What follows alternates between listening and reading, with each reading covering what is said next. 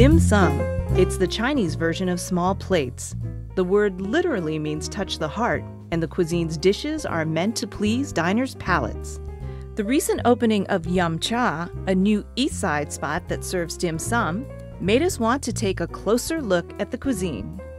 Eating dim sum can be challenging for folks who aren't familiar with the practice, especially when you're staring at a bowl of chicken feet or a 1,000-year-old egg. Paul Lee, co-owner of Yum Cha on the New East Side, and Eddie Chung of Phoenix and Chinatown take us through the process from beginner to pro. I don't think that people are intimidated by dim sum. It is, I think, something that they have never heard or never tried. They might have heard of it, but they've never had an opportunity to try it.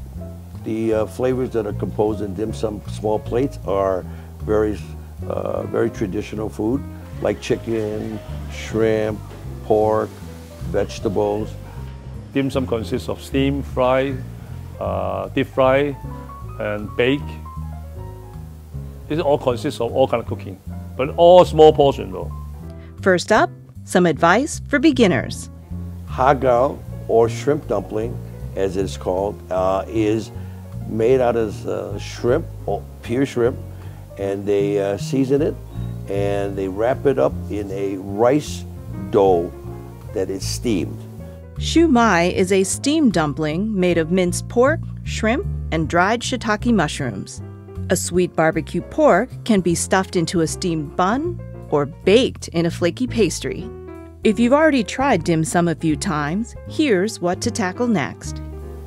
Kanji is what we call porridge, in other words. It's rice soup. They put beef, they could put chicken. The fried taro ball is really an unusual thing. Nobody knows what taro is. It's a very tasty root vegetable. From there, it goes up to pretty more exciting things and then more exotic things. Chicken feet. Now that is an exotic dim sum.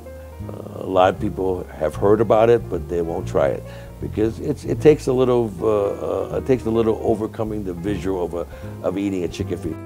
It's a dish with just a little meat, but a lot of flavor. A tougher sell is the 1,000-year-old preserved egg. It's not really cured for a century, but it might look that way. A lot of the dim sum places will have pictures and have carts that goes around. And dim sum is a journey of visual and matching up with the flavors.